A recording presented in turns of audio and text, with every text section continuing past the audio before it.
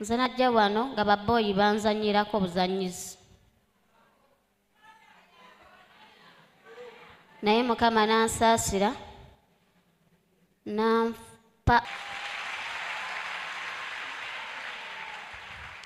ekitali mu famire yaffe naye nga twali twakimanya omuntu waffe omu nga yagamba abaana baabanyina tebali wafumbirwa tebalizaala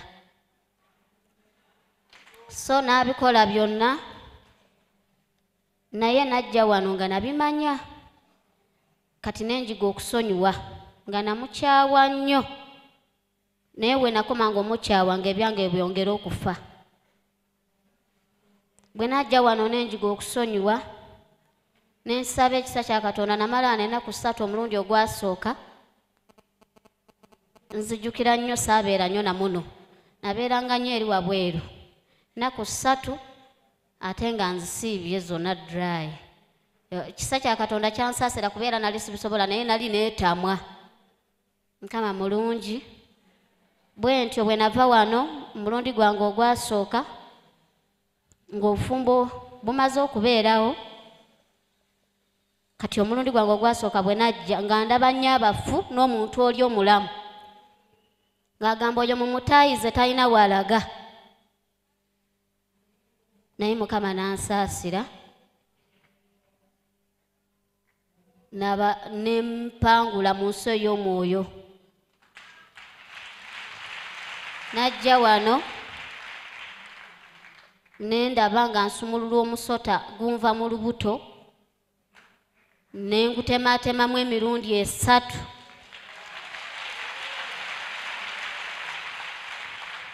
nenzaala abaana bano 3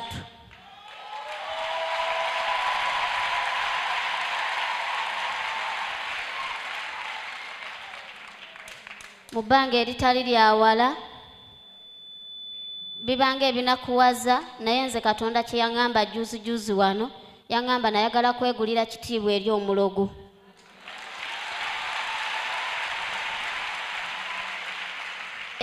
abasatu baali bamaze otweraliikiriza buli omu ng'awanise nga kaakati nga nzizeeyo emabega kano kabasingo bwe nafumbirwa ne mbeera mu bufumbo emyezi gyalinga 3 oba 4 naye ng'ewaka bandekera 3,000 ez'okukozesa kati bwe nafuna olubuto luno ne ŋŋamba leero luno tuwedde abadde afuna era bwe twakizuula ku myezi 6 nti nina abaana 3 mu lubuto kati abadde afuna 3,000 kati olwo abantu tubaliisiza ki bano naye Mukama muddiza ekitiibwa nti abantu bajja ne bafuna ekyokulya era balamu mu myezi 4 nga balina emyezi 4 nenfuna olubuto olulala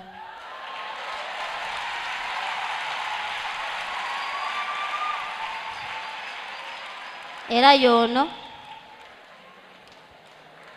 nebaza nnyo Yesu anjigiriza okusaba n'okulwana olutalo Mukama yanzijukiza mu mwezi gw'omukaaga n'aŋŋamba nalaba mu kirooto nga ndi wano nebaza Mukama nembu nga njogera ku myaka gy'abaana bano mbu bawezezza 4 ate nga baweze 4 gwa 9 guno era bawezezza 4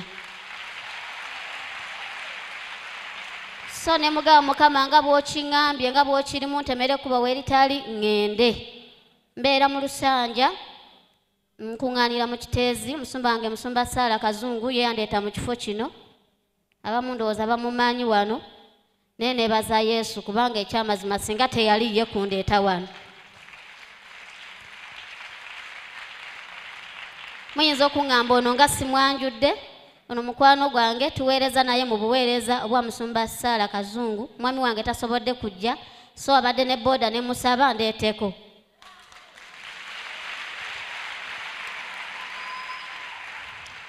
nebaza nnyo Mukama wanga mazima nwanidde entalo ez'omwoyo n'ez'omubiri omulogo bwe yamanya nti abaana bano bazaaliddwa n'afuukuuka bupya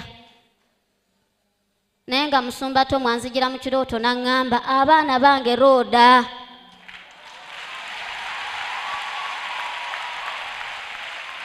era nayimiriranga ku ekyo balwalako ne bakoma omu ono ne bamubika nako oba yoono ono nange sibategeera ge mazima. Naye era yakomawo ku luno yajja ne mami mwennyini ne baŋŋamba Roda, abaana bano twakugamba tutya, naye ng'omwana annyogoza ebigere n'emikono yenna ng'alinga afudde. Nga ne mu kyalo nkubyeyo essimu ne ŋŋamba maama omanyi omwana Gloria afudde. Mukama mulungi, nebaza Yesu. Nina bingi ebyenandibadde njogera naye ekitiibwa n'ettendo mbidiza Mukama kubanga ntaasizza. Abaana baleseewo balamu. Eno ensigo yange ey'okwebaza. Kakati bane tufaayo tujja bawa time ey'oku blessing abaana bano wonna wooli tujja bawa time ba blessing.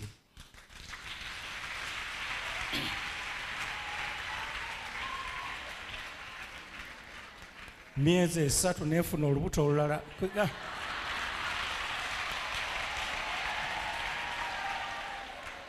Mugamba omukyalo oyo osumagira kyo emyezi eyo gyonna.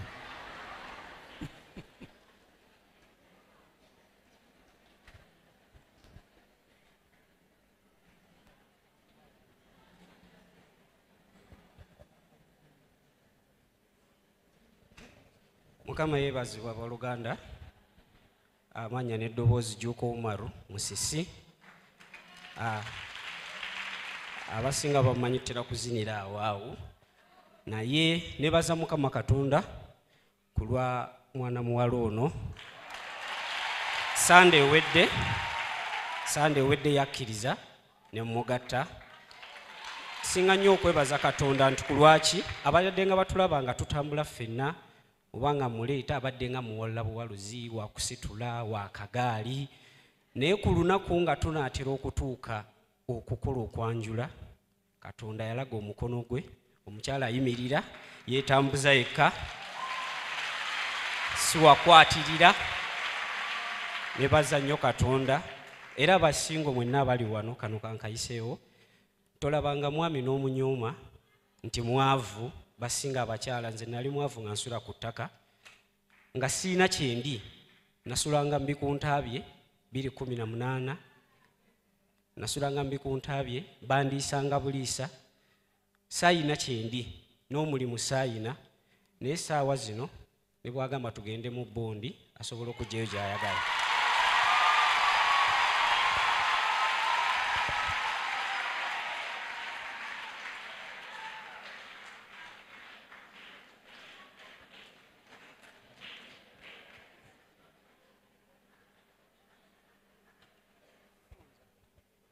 Yesu yebazibwe. Amanya gange nze bawaye Rachel Mchibi.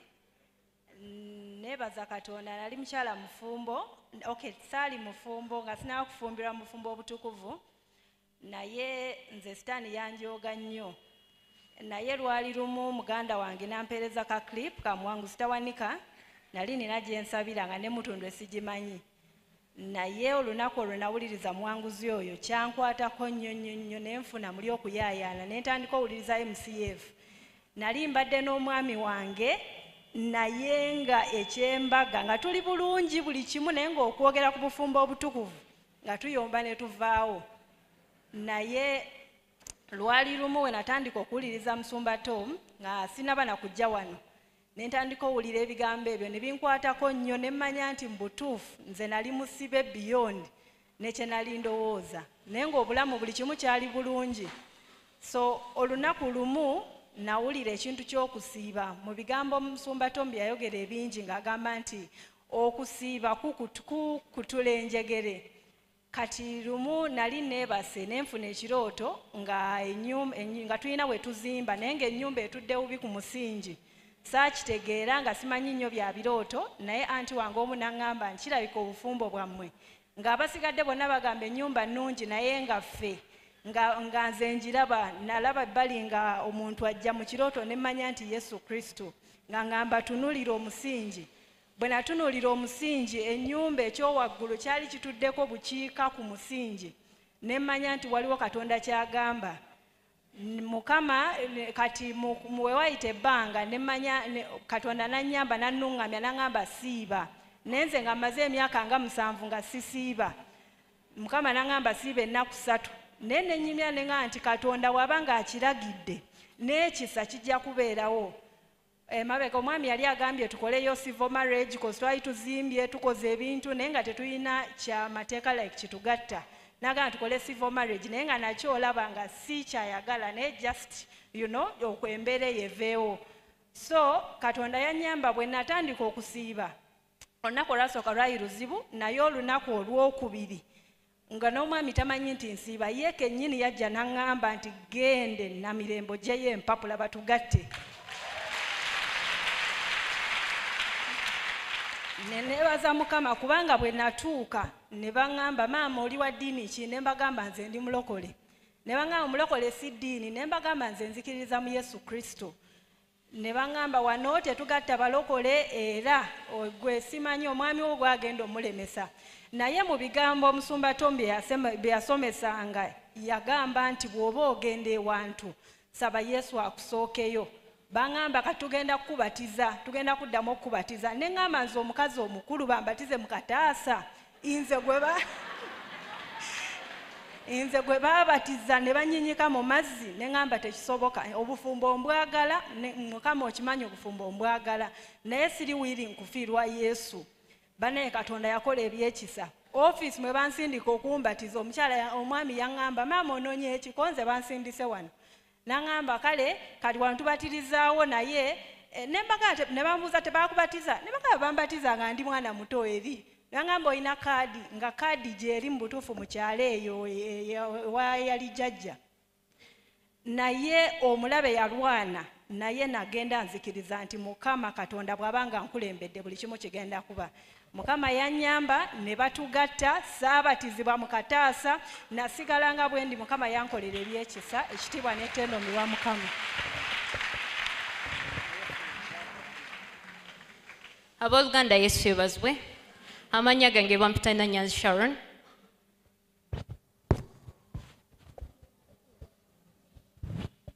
Nze nsookera ddala okwebaza Katonda eyandokola nali siri mulokole nakola ebintu bingi nga sinalokoka kuba najjamuko ne ku mbuto najjamu embuto 3 nga sinaba kulokoka.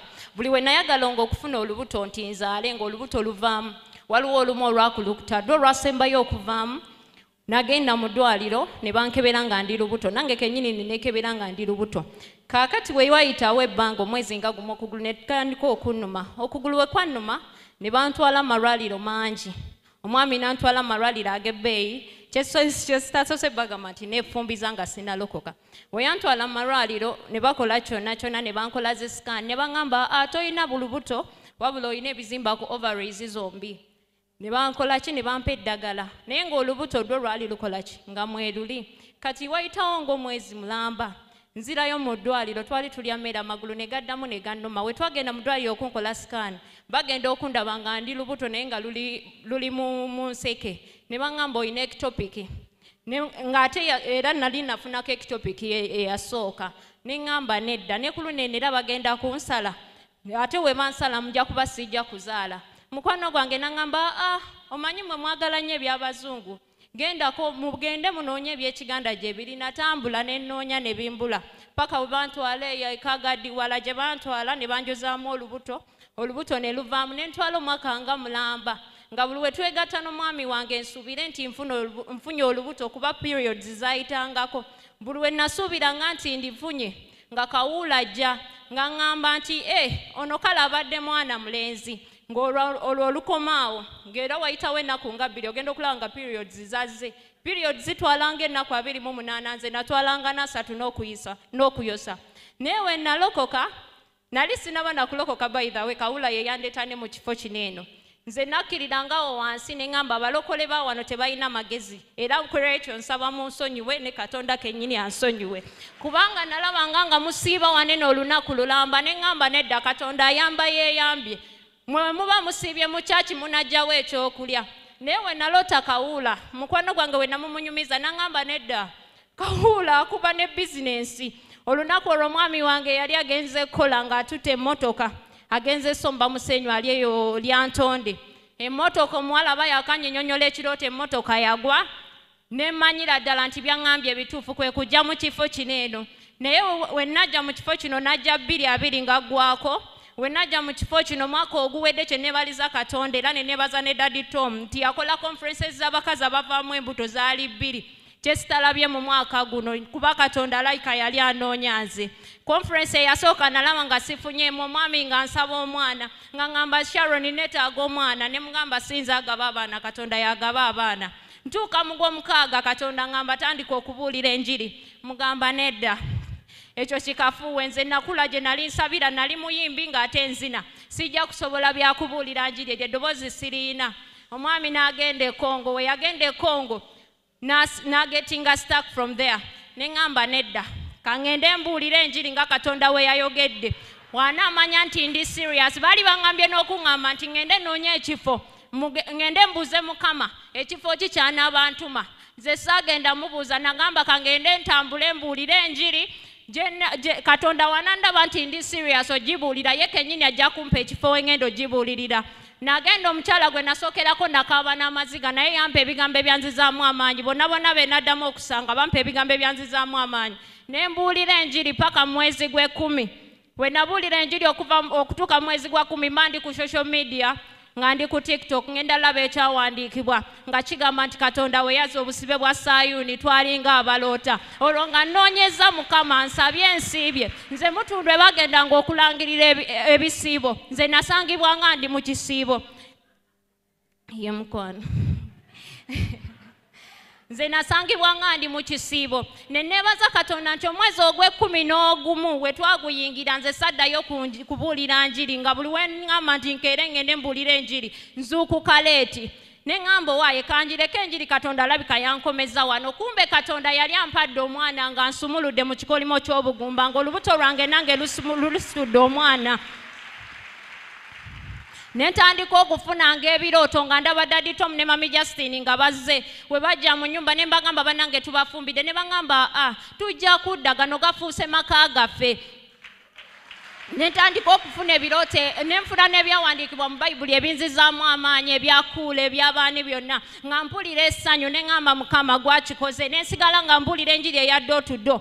Naye okufunza nebaza Katonda nti yampa ekisa nampa omwana munabane yange omwana we yawezanga omwezi gumu ng'embuto zivaamu zikulukuta naye olw'ekifo kino nabeera n'olubuto luno nendisitula emyezi 9 gyonna ate gyonna nagisiiba nze n'ennaku 4 nazisiiba. Omwana ono namuzaalanga ennaku z'omwezi 24 nga twakamaliriza ekisiibo eky'ennaku 4 zonna nazisiiba nze mwagendanga okusiiba nga nze olwedde nasiibye.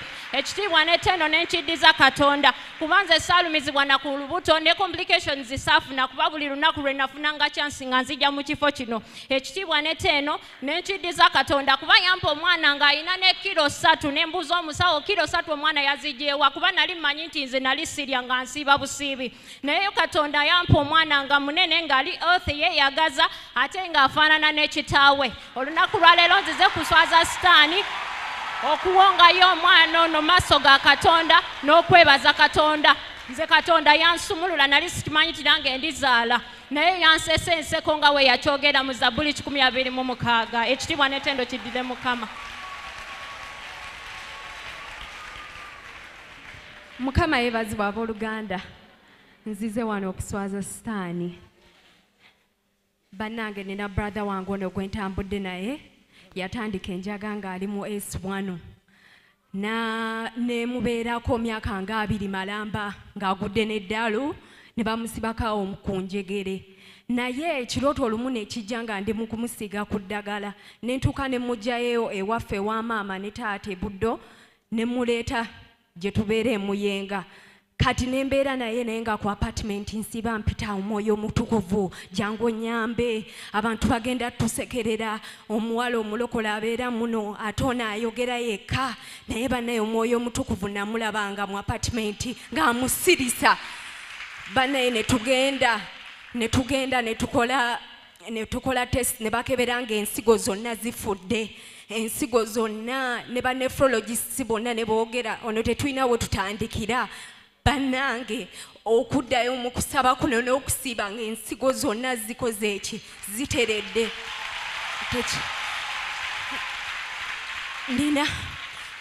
tulina abantu bangi abasobola otujulira Jotham yali ku kamera neibe waka ate era n'ekirala nebaza Mukama kubanga omwezi ogwedde yankoledde okwanjula okulungi kati tutegeka mbaga mu mwezi ogujja nebaza Mukama olw'ekifo kino kubanga yanfunira omulimu mu birooto n'andaga ng'enzigi ziri mu kweggula mu butuufu yanfunira omulimu oguli international essaawa zino wenjogerera omulimu gwendiko nze akulembera abantu bonna ntulawo nga ku Crested Towers abantu bonna bali wansi bwange nayambako omwoyo omutukuvu yanyambako nenfunira ne sister wange yali talinyangako nnyonyi Katonda namutamya ennyonyi n'alinnya ennyonyi n'awulira ng'azikooye nebaza Mukama byankoledde abooluganda nzize mu maaso ga Mukama wano okwebaza kubanga ensi ey'omwoyo yandaze nga mpanisa omukono wano mu lujjudde lw'abantu nga nsaba okuwa obujulizi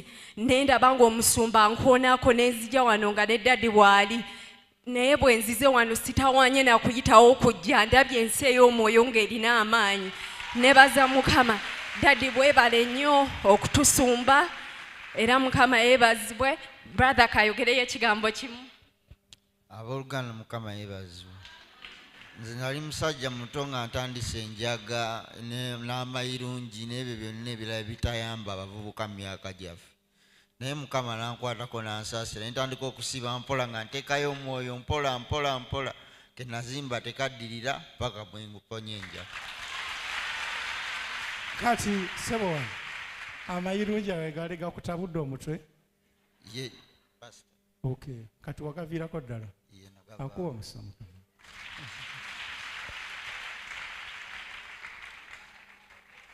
Hallelujah. Yesu yebazibwe nnyo. Amanya nze muwanguzi Ben Olowo. Nange njagala okwebaza Katonda ku lw'ekifo kino. Najja mu kifo kino nga nnaku z'omwezi 4 mwezi ogw'omunaana 2018. Najja nga buli kizibu kineetoolodde nga ne gye nava nga ne gwe nalingulako amazzi ag'ebibiri nga naye amanja. Mukama yeebazibwe nnyo.